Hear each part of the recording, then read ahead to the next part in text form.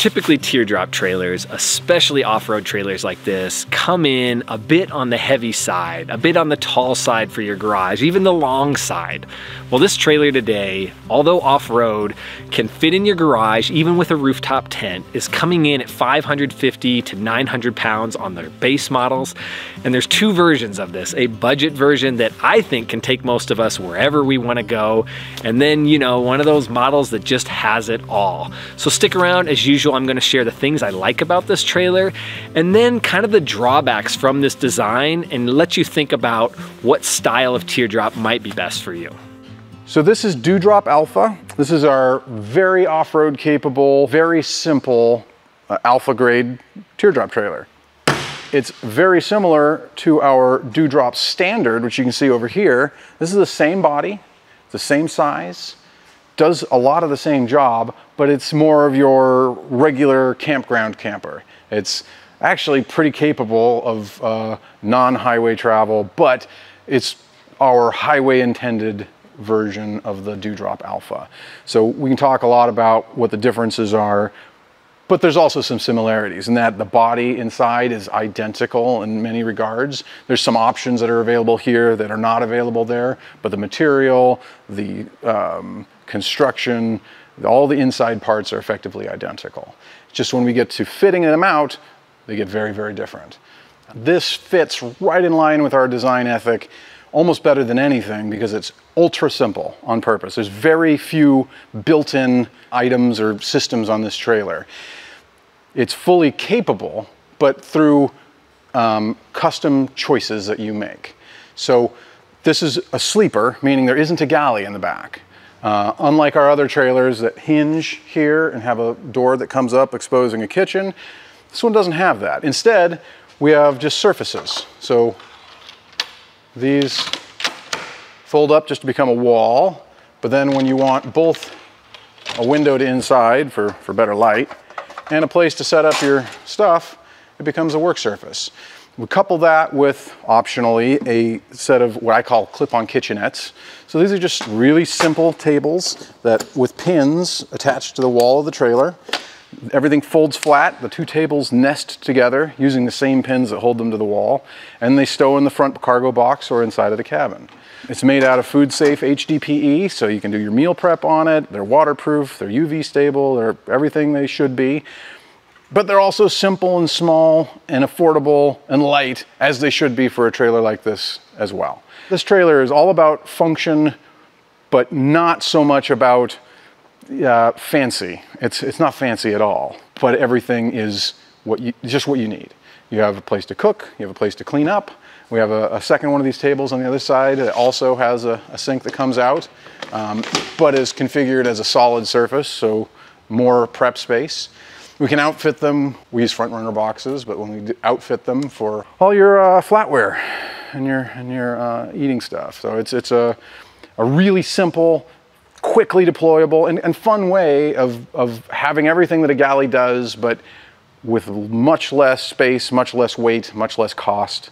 So when I take my family, I take my personal Teardrop Alpha, it fits all of us and all our stuff and our bikes and everything that we want to bring on a big family camp out. But if I'm just going to go mountain biking or something, I take this one because I don't have to think about anything. It's just simple. It has all the stuff that I need to sleep well and to cook a simple meal and to get out and do whatever it is I'm trying to do out in the woods. It's extremely off-road capable. Partly that's because it's narrow. It's a foot narrower than our larger trailers. So this is what we would call a 4x7 trailer. The body itself is 7 feet long with a 6'6" interior bed length. It's 4 feet wide on the outside, 47 interior width. Very comfortable for one person. Two people fit in nice and snug, but we have many, many couples using them happily, so it does work for that as well.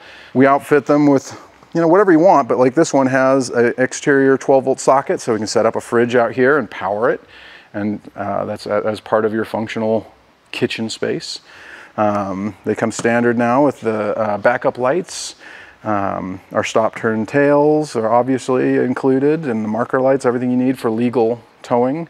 And then we have fitment options. So this one has a propane tank strapped to the back that you can set up with a 2-burner stove. We have a matching spare put across the back as well. As one of the benefits of not having a galley here is we can use that space for other things. Also helps counterweight the tongue weight a little bit, setting a load back behind the axle center. We currently have this one set up with just a couple of water systems, actually. This is a 4-gallon pumpable water vessel by Waterport. It's just a quick disconnect for a hose. And we have a 7-gallon Yakima similar product on top. This one is great for actually doing a shower because it's a metal tank. They powder coat it with textured black. It absorbs sunlight really efficiently. You can pressurize this one up, since it's an aluminum tank, you can pressurize it pretty highly, up to 65 PSI. And it'll come out of this thing just screaming, better than your house. If it's been out in the sun for several hours, it gets rather hot. You won't be getting a hot shower in the morning. But it works. Just like everything on this trailer, it works.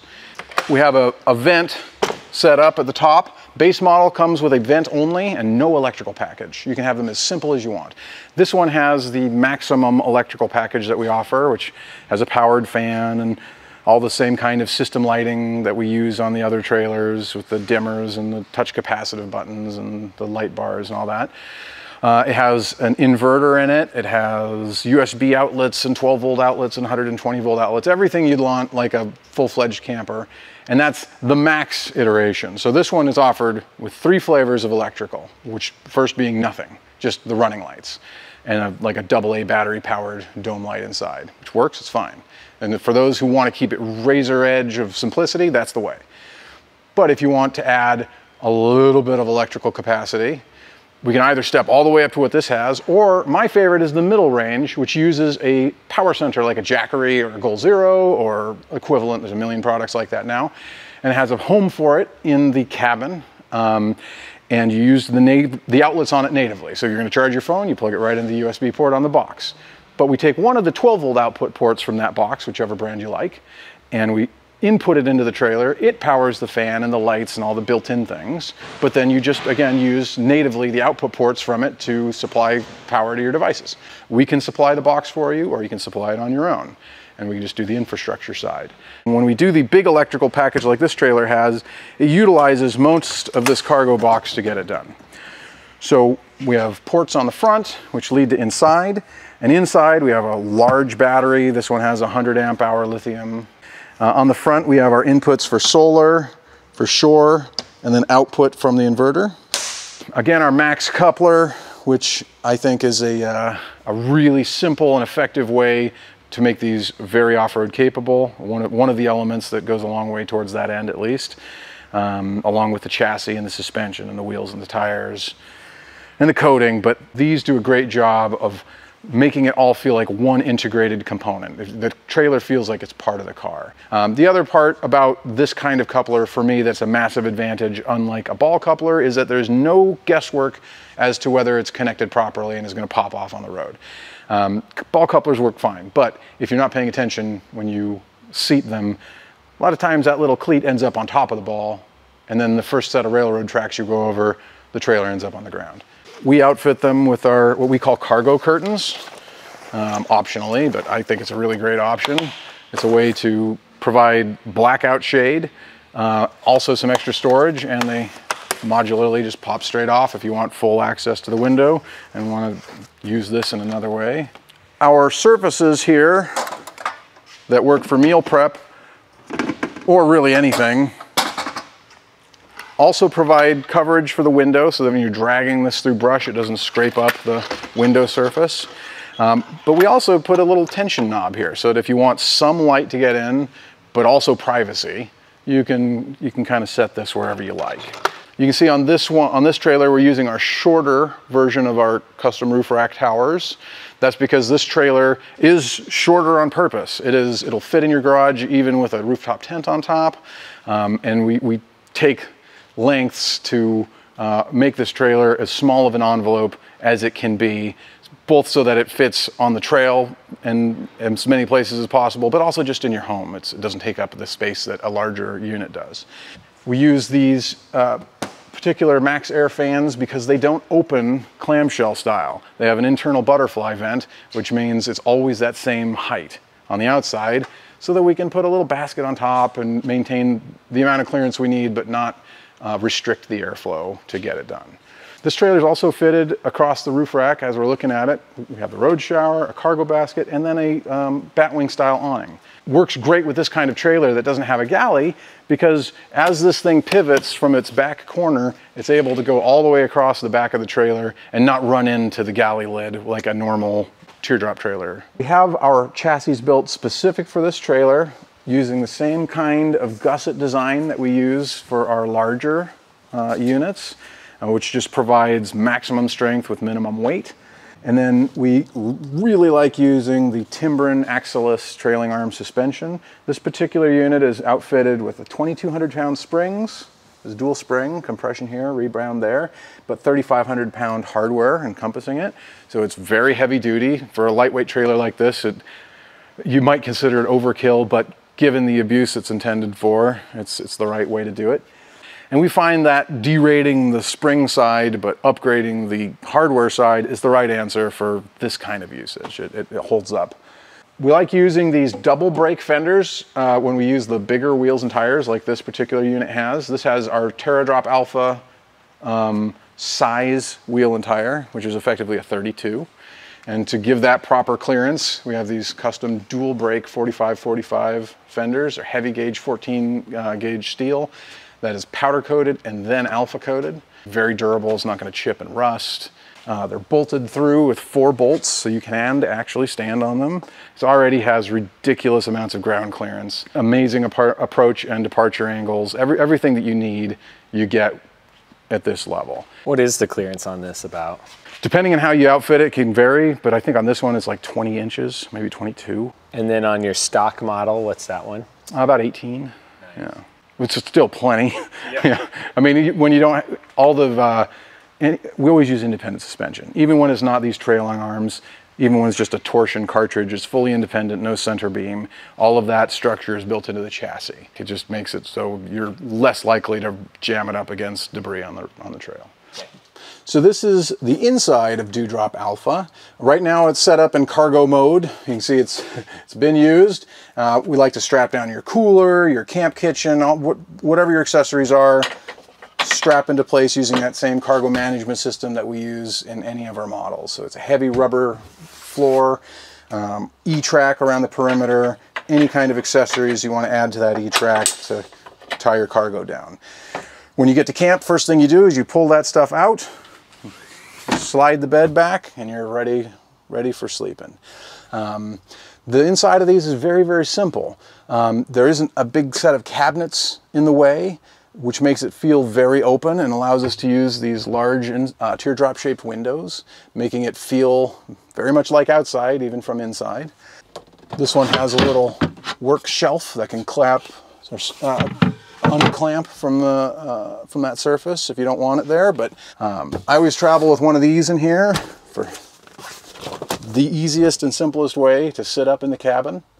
And you don't need a futon or complex mechanism. You get a little recline if you put it on the bed. If you slide the bed back and just have it on the floor, now it's stable. This is one of the trailers that you pack with just simple duffel bags. Things come onto here, and then we have, the new ones have little D-rings in 9 places on the shelf as well. This is a little bit older model. Duplex outlet on the back, and you'll notice there's a little oval hole there. That way if you use an electric blanket, the cord can come up through the corner and not have to trail around the front of the shelf. In the front, we have a little locking cubby that comes standard. Nice place to keep your wallet or any incidentals that you don't want ready access to, even if you leave the door open. On the other side, we have a little storage cargo net that we vacuum form. I like to keep a first aid kit in there. Electrical panel is up here, and so we have just simple light or switches for all of the sockets and plugs and things. And same touch capacitive dimmer that we use on our other trailers, so that you can dim out or fully bring up the light bar, which is placed behind your head and above the shelf. So it's not shining you in the eyes. It's very diffuse. It's great as a reading light. So this is Teardrop Standard. This is the simplest, lightest, most affordable thing that we make. This one, as it sits, is about 650 pounds. They can be had as light as 550 pounds. Starting price currently on this is $8,500. They can outfit to at least double that if you want everything. That's really true of all of our trailers. We start our base price as low as we can, as simple as we can, and then allow people to throw whatever options they like at them in a la carte fashion. These are outfitted with simple single brake Jeep fenders. They're still nice 16 gauge steel, heavy duty, powder coated. Regular radial trailer tires and wheels are a perfect match for this because they're light and durable. They all come with Easy Lube Zerk fittings so that you can do easy maintenance. This trailer, unlike our Alpha trailers, is a aluminum bodied exterior. So the inside is the same, but the outside, instead of being sprayed on with that armored finish, is clad with aluminum siding that we get powder coated. So this is a thin sheet of aluminum, as is this. There's another piece back here, and it all joins with high quality polyurethane sealants and fasteners and trim and covers. It's a very traditional method that many teardrops employ, as well as other campers, and it works for a long time. It is not seamless in the way that our Alpha trailers are seamless, because all of those materials have to join via that system that I described, but it works for a long time, and eventually you will need to service it as you will any camper that's clad in this way, but that's years and years down the line. SAE to 12-volt plug here that we can now activate, giving us our lights and our fan.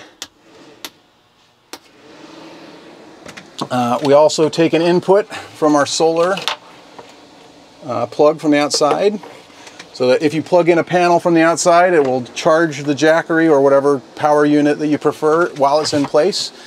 We also have it positioned right next to the 120 throughput, so that if you have it plugged in from the outside, you can charge the power box with its native charger. And then the lights are controlled in the same way. We just don't have any of the extra stuff because all of that is built in to the Jackery itself, or the Power Center, or whatever brand you like. So it's time for those things I really like about this trailer, and then some of the drawbacks. This trailer fits in your garage, and that's even with a rooftop tent.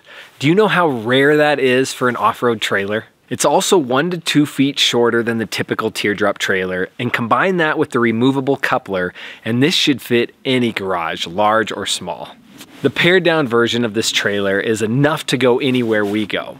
I bet you're liking the Alpha version of this trailer, and I can see why, but the base model Teardrop is probably capable enough for most of us. It will go anywhere our tow vehicle can tow this little trailer. National parks, forestry land, BLM, weighing in at only 550 pounds to up to about 700 pounds on the original Teardrop, and then 900 pounds to 1,350 pounds on the Teardrop Alpha.